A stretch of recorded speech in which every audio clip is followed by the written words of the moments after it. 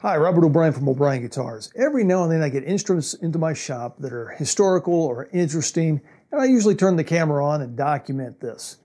Well, I just got one into my shop that is not only interesting, but it goes into the just say no category. Let me show it to you.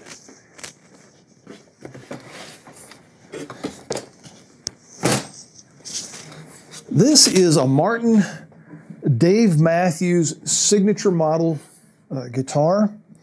And it retails new for about 10 grand, if I remember correctly.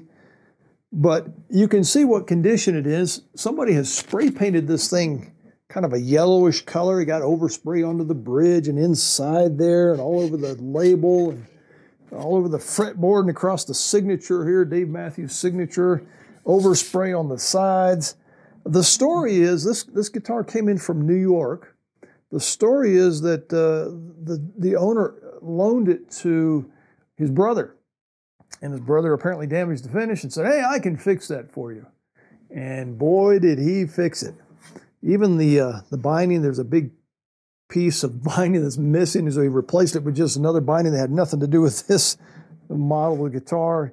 And he asked me, "Can I fix it?" Well, I guess I could, but like I said, this one is going into the just say no category. If you ever get something like this into your shop, run.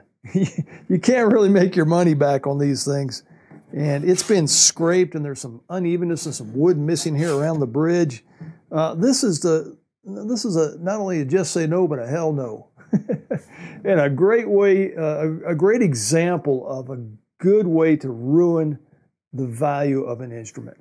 So, moral of the story, don't loan the guitar to your brother. Happy building.